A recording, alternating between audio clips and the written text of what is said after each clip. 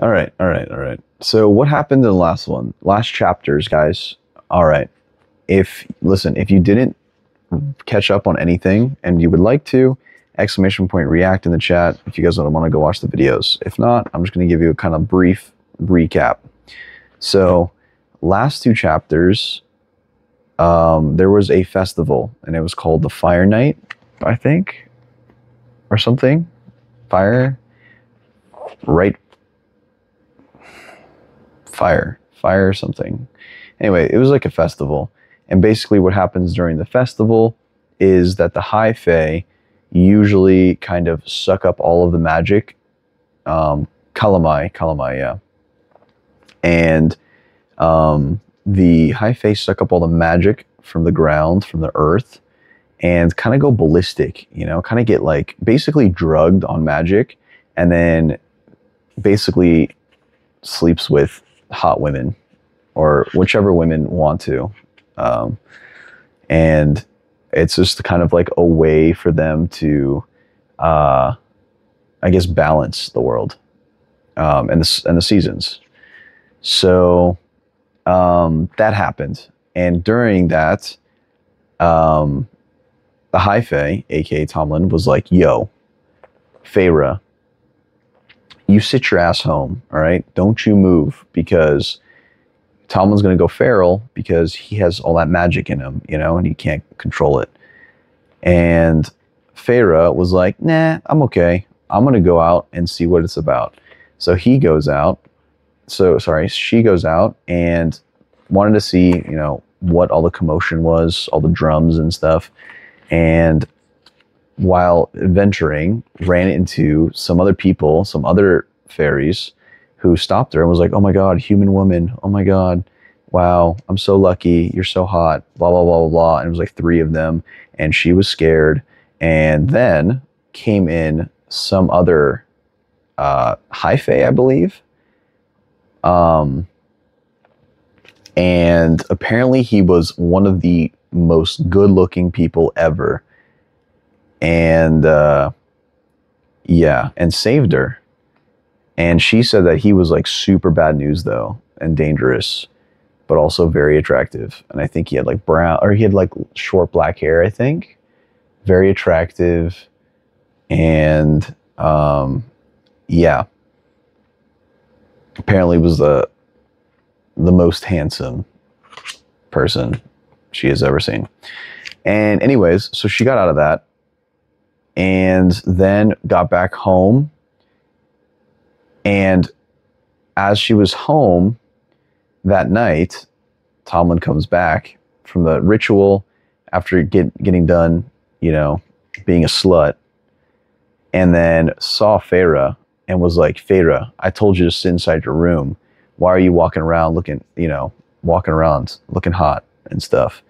And then Tomlin tried to make a move and started kissing up on Feyre's neck and whatnot. And then Feyre kind of just like, you know, was like, all right, whatever. Pushed him aside a little and was like, yeah, I don't know. Kind of just like teasing him a little bit, and then went back to bed, and then they kind of slept on it. And yeah, so she slapped him. She literally slapped him because she was like, yo, you just got done being a slut and now you want to be with me, you know? And then, yeah, but the next day it was very like, there was a lot of tension still. Yeah, he bit her. Yeah, that's true. There's still a lot of tension between them. There's a lot of tension between them. And we really left off. Let's see. Let me read the last little bit. Let's see what happens.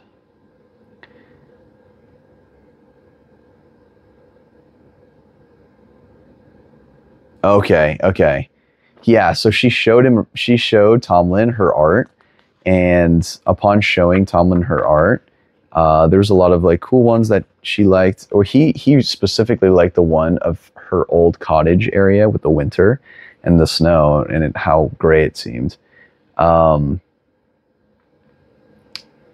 And And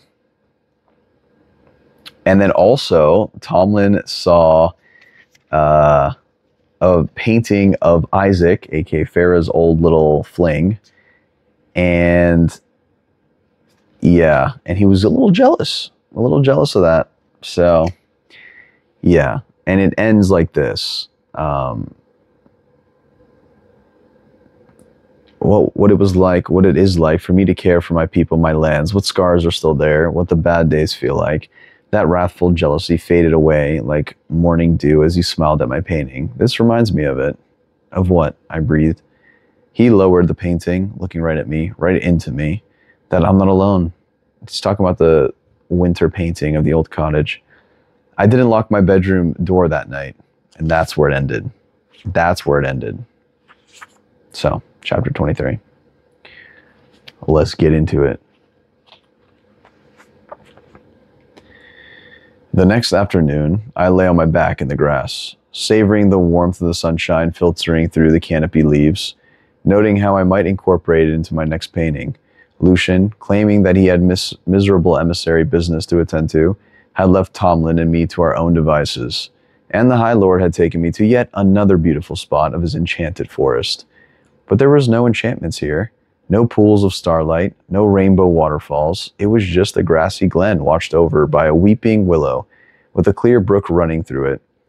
He lounged in comfortable silence, and I glanced at Tomlin, who dozed beside me, his golden hair and mask glistening bright against the emerald carpet. The delicate arch of his pointed ears made me pause. He opened an eye and smiled lazily at me. That willow's singing always put me to sleep. The what of what? I said, popping myself on my elbows to stare at the trees above us. Tomlin pointed towards the willow. The branches sighed as they moved in the breeze. It sings. I suppose it sings war chant limericks too? He smiled and half sat up, twisting to look at me. You're human, he said, and I rolled my eyes. Your senses are still sealed off from everything. I made a face. Just another of my many shortcomings.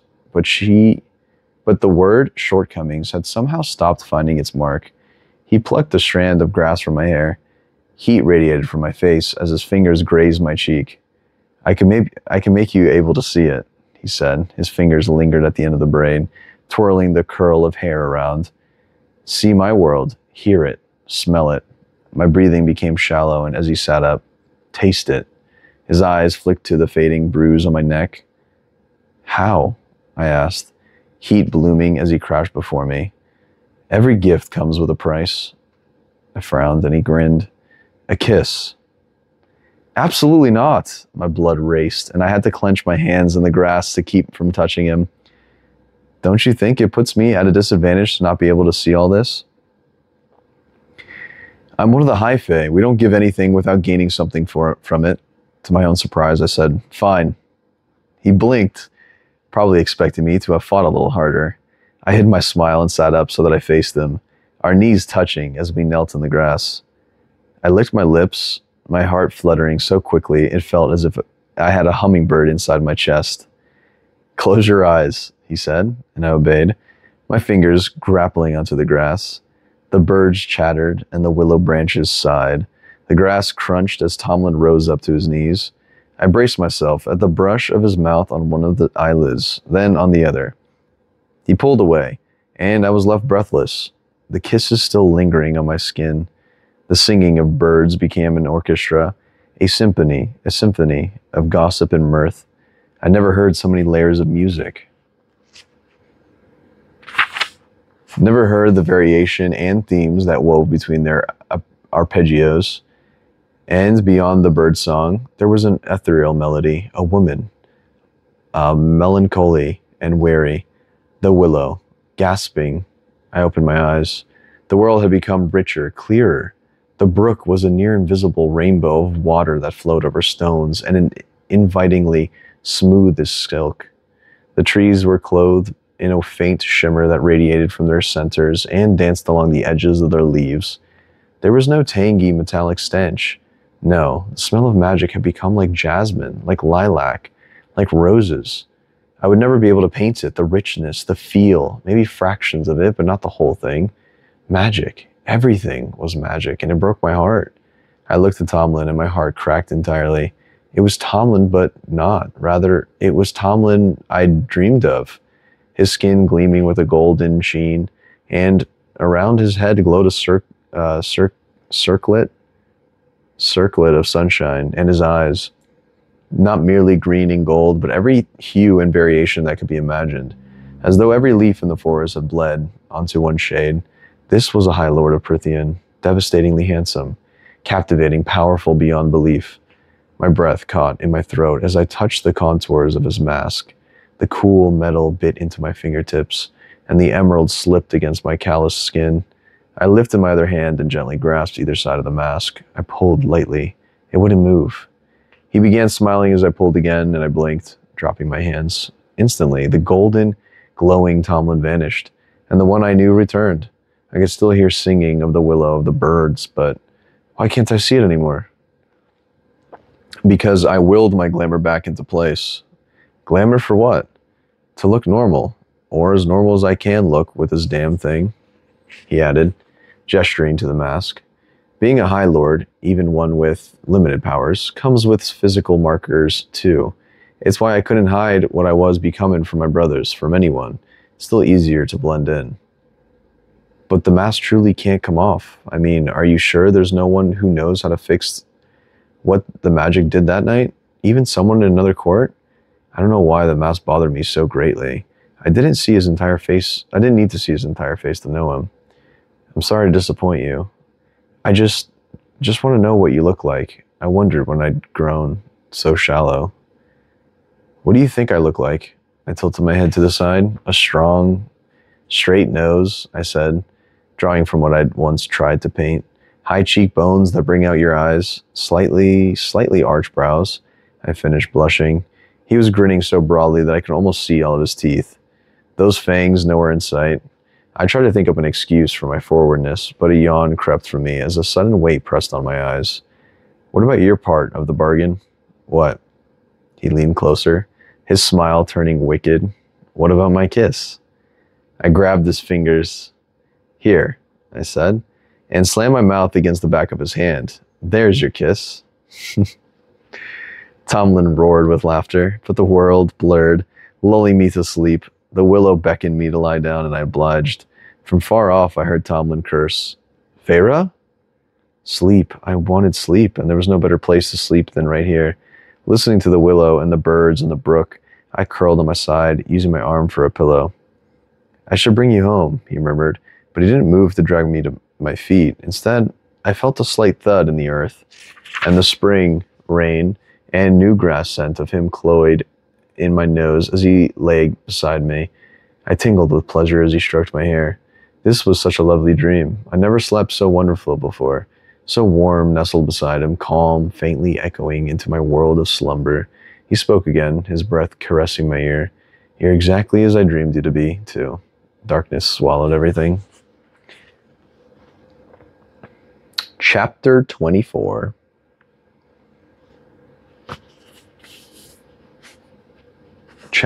Do we keep going?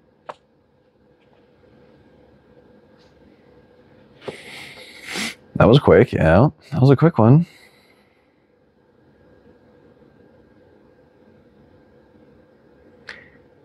All right.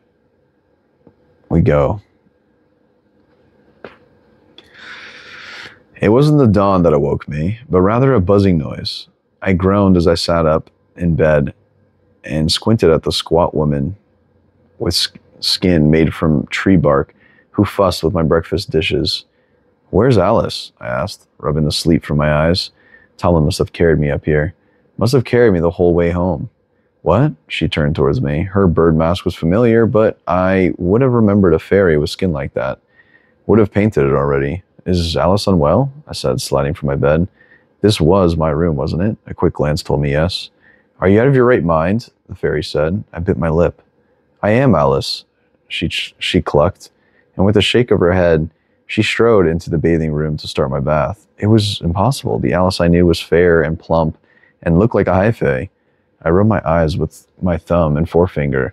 A glamour. That's what Tomlin had said he wore. His fairy sight had stripped away the glamours I've been seeing, but why bother to glamour everything? Because I've been a cowering human, that's why? Because Tomlin knew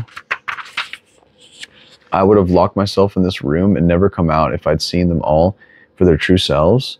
Things only got worse when I made my way downstairs to find the High Lord. The hallways were bustling with masked fairies I'd never seen before. Some were tall and humanoid, high fae like Tomlin. Others were not fairies. I tried to avoid looking at those ones, as they seemed the most surprised to notice my attention. I was almost shaking by the time I reached the dining room. Lucian, mercifully, appeared like Lucian. I didn't ask whether that was because Tomlin had informed me to put up a better glamour, or because he didn't bother trying to be something he wasn't. Tomlin lounged in his usual chair, but straightened as I lingered in the doorway. What's wrong? There are a lot of people, fairies, around. When did they arrive? I almost yelled when I looked out my bedroom window and spotted all the fairies in the garden. Many of them, all with insect masks, pruned the hedges and tended the flowers. Those fairies had been the strangest of all, with their iridescent, buzzing wings sprouting from their backs, and of course, then there were their green and brown skin and their unnaturally long limbs, and Tomlin bit his lip, as if to keep from smiling. They've been here all along. But I didn't hear anything. Of course you didn't, Lucian. Of course you didn't, Lucian drawled, and twirled one of his daggers between his hands. We made sure you couldn't see or hear anyone, but those who were necessary. I adjusted the lapels of my tunic. So you mean that when I ran after the puka that night, you had an audience, Lucian finished for me. I thought I'd been so stealthily. Meanwhile, I've been tiptoeing past fairies who had probably laughing their heads off at the blind human following an illusion. Fighting against my rising mortification, I turned to Tomlin. His lips twitched and he clamped them tightly together, but the amusement still danced in his eyes as he nodded. It was a valiant effort. But I could see the naga and the puka and the cereal and that fairy, those wings were ripped off, I said, wincing inwardly. Why didn't the glamour apply to them? His eyes darkened. They're not members of my court, Tomlin said, so my glamour didn't keep a hold on them. The puka belongs to the wind and weather and everything that changes, and the naga, they belong to someone else. I see, I lied, not quite seeing it all. Lucian chuckled, sensing it, and I glared sidelong at him. You've been noticeably absent again. He used the dagger to clean his nails. I've been busy. So have you, I take it. What's that supposed to mean? I demanded. If I offer you the moon on a string, will you give me a kiss too? Don't be an ass, Tomlin said to him with a soft snarl, but Lucian continued laughing and was still laughing when he left the room. Alone with Tomlin, I shifted on my feet. So if I were to encounter the Ator again, I said, mostly to avoid the heavy silence, would I actually see it?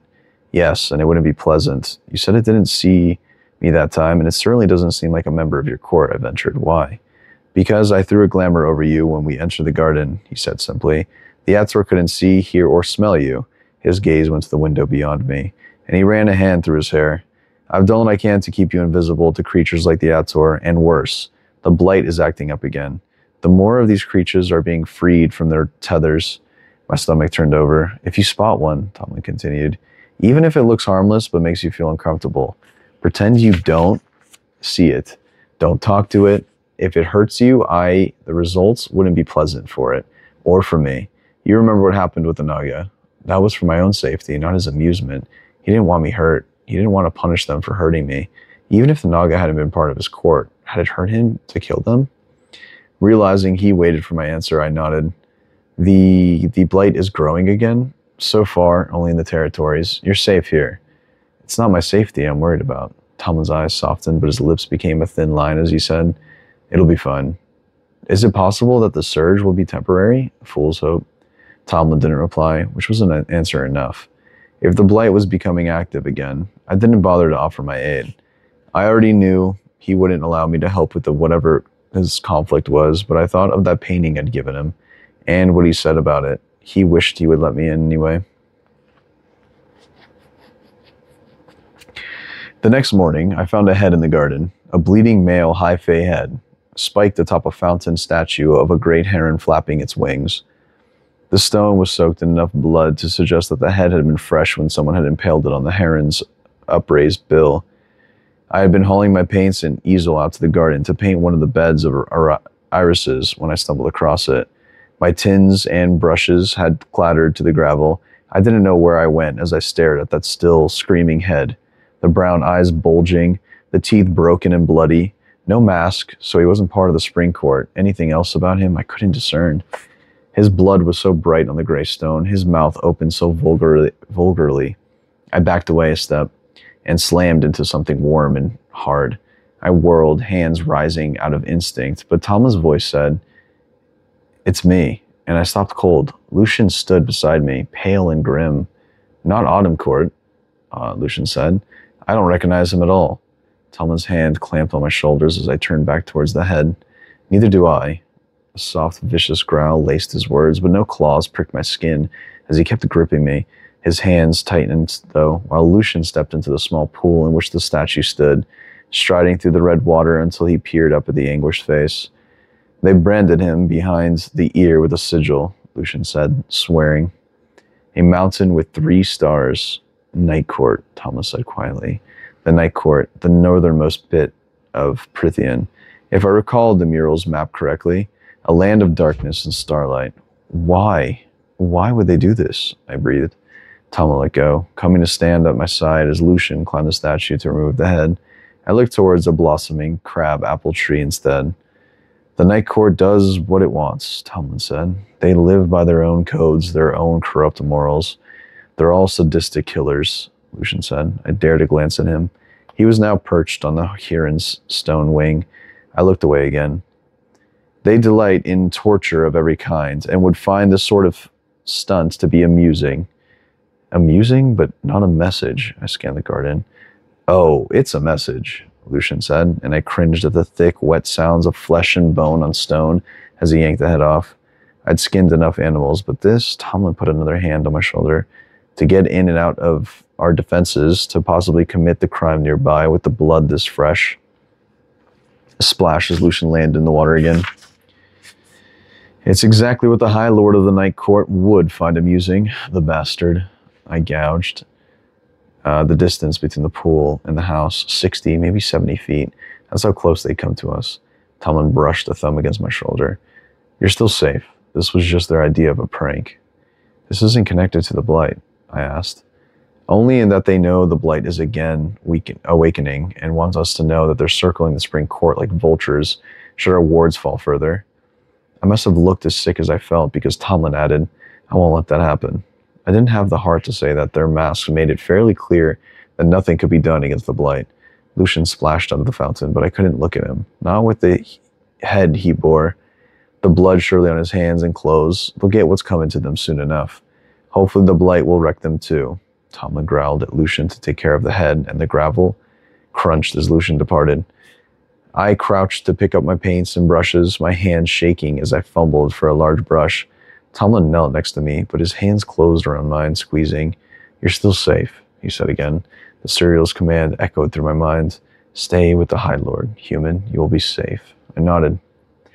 "It's court posturing," he said. "The Night Court is deadly, but this was the only their Lord's idea of a joke. Attacking anyone here, attacking you, would cause more trouble than it's worth for him. The Blight truly does harm these lands, and the Night Court enters our borders. We'll be ready." My knees shook as I rose. Fairy politics, fairy courts. Their idea of jokes must have been even more horrific when we were enslaved to you all. They must have tortured us whenever they liked, must have done such unspeakable, awful things to their human pets. A shadow flickered in his eyes. Some days, I'm very glad I'm still a child when my father sent his slaves south of the wall. When I witnessed this was bad enough. I didn't want to imagine, even now. I still hadn't looked to see if any hints of those long-ago humans had been left behind. I did not think 5 centuries would be enough to cleanse the stain of the horrors that my people had endured. I should have let it go. I should have, but couldn't. "Do you remember if they were happy to leave?" Tomlin shrugged. "Yes, yet they never known freedom or known the seasons as you do. They didn't know what to do in the mortal world, but yes, most of them were very, very happy to leave." Each word was more ground out than the next. I was happy to see them go, even if my father wasn't. Despite the stillness with which he stood, his claws poked out from above his knuckles. No wonder he had been awkward with me. Had no idea what to do with me when I first arrived, but I said quietly, "You're not your father, Tomlin, or your brothers." He glanced away and I added, "You never made me feel like a prisoner, never made me feel a little more than chattel." The shadows that flickered in his eyes as he nodded his thanks told me that there was more, still more he had yet to tell me about his family, his life before they'd been killed and this title had been thrust upon him. I wouldn't ask, not with the blight pressing down on him, not until he was ready. He'd given me space and respect I could offer him no less. Still, I couldn't bring myself to paint that day. Chapter 25. Chapter 25. All right. Another good read.